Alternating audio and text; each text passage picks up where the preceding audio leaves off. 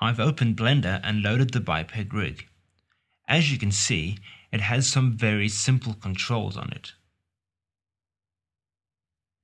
Here's the pelvis. There's also a bone in the middle and a torso on top. The bones for all of these characters are divided into a few different bone layers up here. The first one includes the basic controls, and the second one includes the IK controls for inverse kinematics, and the last one has some sliders where you can go from IK to FK. The last ones are not meant to be changed by the animator. So before you start, I recommend that you set both his legs to IK by moving these sliders right over to the right side. You can leave the arms as FK. And now you'll see when I move the torso around, you'll see the feet stay put. And if you go to the second layer and enable the IK controls, I can then change the direction of the knees by using these controls here. And I can very easily make a kind of a crazy dance with him here by just moving the torso bone because the feet are stuck to the ground. You can of course move the feet by moving the IK goals here at the end of the feet. And again change the position of the knees.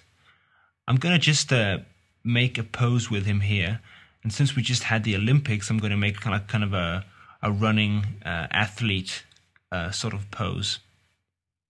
So I'll put him a little bit further into the air, put his feet back as well, and as you can see, he's very simple to move around. The advantage of having him completely segmented like this rig is that you never get any deformation problems. You never get any problem with this sort of skin looking weird or sliding around because it's just made out of rigid parts. So I'm just moving them around.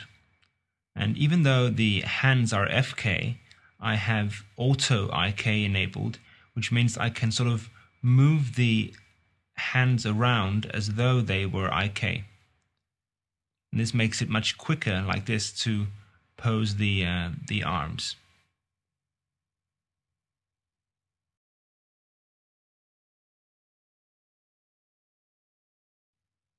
So now we already have a kind of cool running pose here.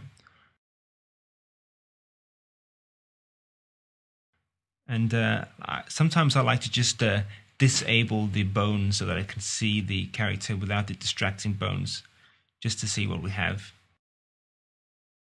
I'm just getting him look up a little bit more.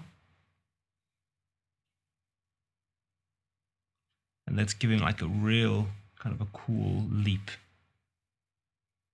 All right, that should give you a good idea of how to manipulate this rig.